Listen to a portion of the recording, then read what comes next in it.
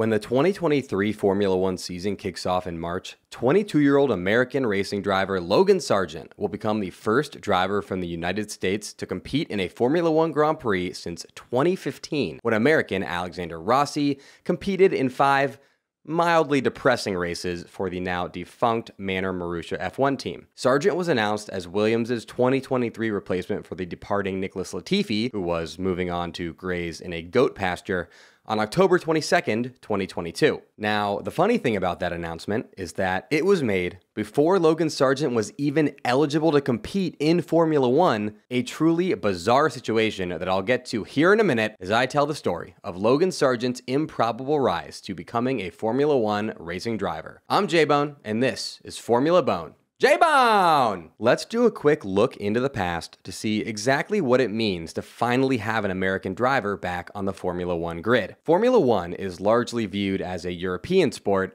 but the United States has a storied track record of success in the global motorsport series. As of early 2023, the title of Formula One World Drivers' Champion has been awarded 73 times to 34 different drivers, and of those 34 F1 champions, 2 have driven under the American flag. America's first World Drivers' Champion was Florida-born Phil Hill, who captured the 1961 title in unimaginable circumstances that I will be covering in a future upload, so make sure you subscribe to Formula Bone. And America's second World Drivers' Champion was Italian-born Mario Andretti, who moved to the United States at the age of 15, became a U.S. citizen at the age of 24, and won the 1978 Formula One World Drivers' Championship at the age of 38. The United States' 2 World Drivers' Championships ranks 10th all-time with regard to F1 championships by country, tied with European motorsport powerhouses the Netherlands and Spain, and the U.S. is one of just 8 countries with multiple World Drivers' Champions. And not to mention that of the 772 drivers who have ever started a Formula One Grand Prix, over 20% of them have been American drivers. Now, sure, that's only because the Indy 500 was included on the F1 calendar from 1950 through 1960, and those fields were absolutely stuffed to the gills with American drivers, but it's still factual. Despite all this historical American prominence in Formula One, shockingly, only 5 American drivers have been on the grid in the 40 seasons from when Mario Andretti left Formula One at the end of the 1982 season through the 2022 season. Those 5 drivers were Eddie Cheever, Danny Sullivan, Mario Andretti's son Michael Andretti, Scott Speed, and the aforementioned Alexander Rossi. Only 2 of these 5 careers are particularly notable, that of Cheever, who had 9 podiums and 70 World Championship points in his career, and who holds the record for the most F1 race starts for an American driver, and that of Michael Andretti, who partnered Ayrton Senna at McLaren and podiumed at the 1993 Italian Grand Prix in what ended up being the final race of his only season in Formula One.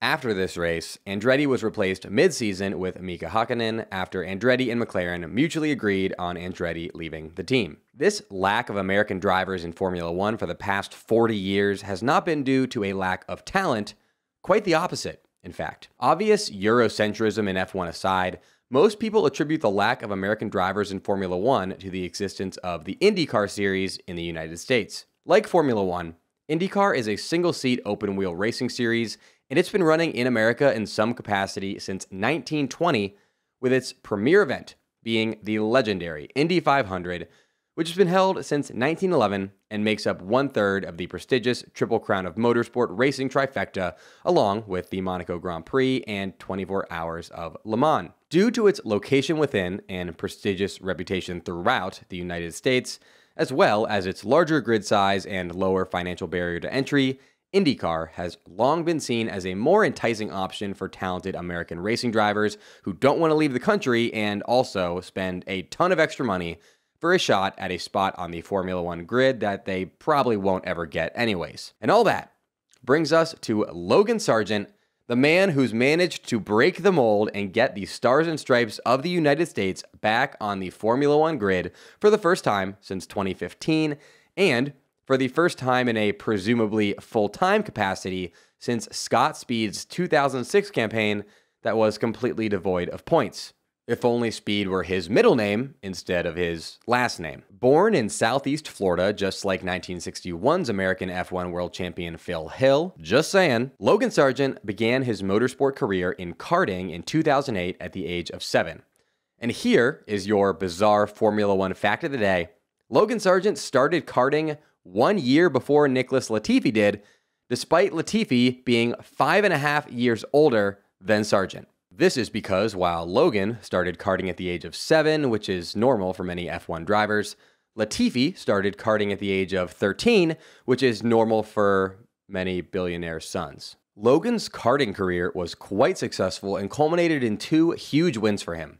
Most notably, Sargeant was the CIK FIA Junior Karting World Champion in 2015, which is a huge deal. Past winners of this title include Charles Leclerc, Alex Albon, and Fernando Alonso, and in winning this title, Sargeant became just the 2nd American to ever win a karting world championship, joining Lake Speed, who won the 1978 FIA Karting World Championship. Logan then followed up his 2015 CIK FIA Junior Karting World Championship by winning the 2016 WSK Champions Cup. 2016 was also the year Logan graduated from karting to formula racing. The first Formula Series in which Logan competed was the 2016-17 Formula 4 UAE Championship, which featured strong competition from the likes of Oscar Piastri, David Malukas, and Jonathan Aberdeen. Logan began his Formula career by finishing 2nd in this series behind Aberdeen. That's not necessarily as impressive an achievement as it sounds, considering only 5 of the Series 15 drivers actually competed in all 18 races, but it is still quite impressive when you consider the fact that Logan finished on the podium of every single race aside from the 3 from which he retired. A promising start to his young career. Now, before we get to 2017, breaking news, Formula Bone fans, I just launched my new Patreon page, patreon.com/FormulaBone, where you can go right now to get even more Formula Bone content every single week for the rest of your life. For just $5 a month, which is less than the cost of just one fancy coffee drink each month, here are all the incredible perks you'll receive that far exceed $5 a month in value. You'll get 2 Patreon-exclusive Formula Bone uploads per month that will only ever be available on Patreon. Topics will include my takes on the biggest F1 news stories, behind-the-scenes content, and more. You'll gain access to my weekly F1 Bone Zone column available only on Patreon, which I promise will be the spiciest F1 content you read each and every week. I made the first edition of the F1 Bone Zone available for free for a limited time to convince you to join the Patreon, so go check that out now. You'll also get 10% off everything in the Formula Bone shop, and you'll have a special Formula Bone patron Discord role bestowed upon you that will give you access to patron-only text and voice channels. Additionally, if you want me to shout your name out, I've got you covered. Just check out my $10 and $30 Patreon tiers. I hope to see you on patreon.com/FormulaBone soon. J-Bone! In 2017, Logan competed in a number of different Formula Series and achieved his first victory in Formula Racing by winning the 3rd race of the 3rd round of the VDV Challenge Monoplace held at Circuit Paul Ricard on May 28, 2017. Logan's main focus in 2017, however, was the F4 British Championship, in which he competed against Oscar Piastri again, as well as drivers such as Jamie Caroline and Ollie Caldwell. Logan added 2 more victories here, one at Rockingham Motor Speedway and one at Silverstone, and finished the 2017 F4 British Championship in 3rd place behind Jamie Caroline and Oscar Piastri. In 2018, Logan competed in every round of both the Formula Renault Euro Cup and the Formula Renault Northern European Cup, adding 4 more race wins to his resume on his way to finishing 4th and 5th in these series, respectively. Competitors across these 2 series included Oscar Piastri, again, and everyone's favorite F1 esports driver, Jarno Opmeer. In 2019, Sargeant made his way further up the Formula Racing ladder by graduating to competition in the FIA Formula 3 Championship. However, Sargeant's 2019 F3 campaign definitely did not go how he would have liked, as he only registered 4 points finishes across the campaign's 16 races, on his way to finishing the season 19th out of 34 drivers. Logan's 2019 wasn't all bad though, as he did finish P3 at the competitive non-championship F3 Macau Grand Prix, earning Logan his first Formula 3 podium. In 2020 though, Logan Sargeant absolutely excelled. His sole focus was F3 that year, and it showed. Logan achieved 3 pole positions and 6 podiums with 2 wins in the 18-race season, and he was involved in a 3-way title fight with Oscar Piastri and Théo Pourchaire that came down to the very last race of the season. Sargeant, unfortunately, was involved in a crash on the first lap of this race, however, ending his title bid. He ended up finishing the season in 3rd place, just 1 point behind Pourchaire and just 4 points behind champion Piastri. It's at this point that Logan Sargeant's career hits a brief roadblock. Rather than moving up to FIA Formula 2, as many predicted he would given his impressive 2020 Formula 3 campaign, Logan decided to remain in F3, citing budget concerns. In an interview with Chris Medland for Racer, Sargeant said, quote, "F2 is definitely ruled out for 2021. The problem with F2 is the funding for it is very high, as we know. I know they were saying that with the reduced rounds it would come down, but if anything, I think it has actually gone up a little bit, so that's made it really difficult." End quote. Side note, it's super interesting to look back now on the first sentence of this article, which is, quote, "Logan Sargeant will not step up to Formula 2 this season and is unlikely to remain on the FIA path to Formula 1 due to the budget required for 2021. End quote. While Logan did, in fact, not step up to Formula 2 in 2021, he did end up remaining on the FIA path to Formula 1 by remaining in Formula 3 for a 3rd season. The 2021 F3 season didn't go as well for Sargeant as his 2020 campaign did, but he still finished the season with 4 podiums that included 1 win, on his way to 7th place. But Logan's 2021 was not over just yet, not by a long shot. On October 22nd, 2021, Logan's life changed forever when it was announced that he had joined Williams' driver academy as part of a long-term agreement. About his signing, Sargeant said, quote, "I am delighted to be joining the Williams Racing Driver Academy. It's a team with not only a fantastic history, but a great track record of bringing young talent into Formula 1. I am really excited to begin working with the team and can't wait to hit the ground running." End quote. And hit the ground running he did. Not long after being added to the Williams Academy roster, Logan was called up to compete in Formula 2 for the first time for HWA Race Lab over the course of 3 races in Saudi Arabia. This brief F2 stint did not actually go very well at all for Logan, and it included a crash. However, you can't really fault Logan's performance here, as he was driving a car he was quite unfamiliar with on an incredibly fast, narrow, and tricky Jeddah Corniche circuit. And fortunately for Logan, F2 teams did not seem to fault him because he proceeded to move on up to F2 for 2022. Which brings us to 2022, inarguably the biggest year of Logan Sargeant's life.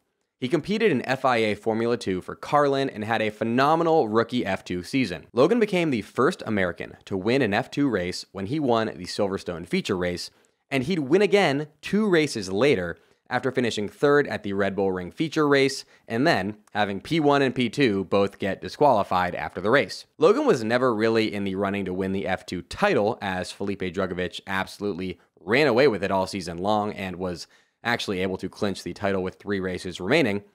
But it was not the F2 title that Logan really cared about, because it's time to go full circle and discuss October 22nd, 2022, when Williams announced that Logan Sargeant would be their driver for 2023. Like I said at the beginning of the video, at the time Williams announced Logan as their driver, he was not yet eligible to even compete in Formula 1. This is because you need to have a minimum of 40 points on your FIA Super License in order to compete in Formula 1, and Logan had not amassed that many points yet. Whether or not Logan would get to 40 points before the 2023 season hinged on the results of the final 2 F2 races, both in Abu Dhabi, to be held a little less than a month after Williams' announcement. Logan was P3 in the F2 standings heading into those final 2 races, and had to finish the F2 season at or higher than P5 or P6 in the standings, the latter only applying if Logan didn't get any penalty points in Abu Dhabi, to secure enough points to earn his super license. And with all that pressure sitting on him and eating at him for almost a month, Logan went into the Abu Dhabi race weekend and did exactly what he needed to: not choke. Logan ended up finishing the F2 season in 4th place, securing his super license and his seat in Formula 1, and earning the Formula 2 Antoine Hubert Award for Rookie of the Year in the process. Fun fact, every driver to ever win the Antoine Hubert Award for Rookie of the Year in Formula 2 is currently In Formula One, Logan Sargeant was officially announced as Williams' second 2023 driver on November 21st, 2022, meaning an American driver is finally back on the Formula One grid.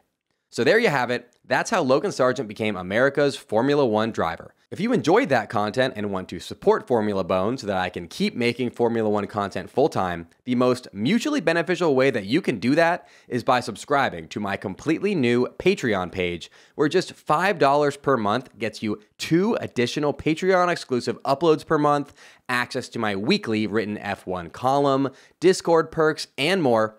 Go check that out right now at patreon.com/formulabone. Until next time, folks, J-Bone!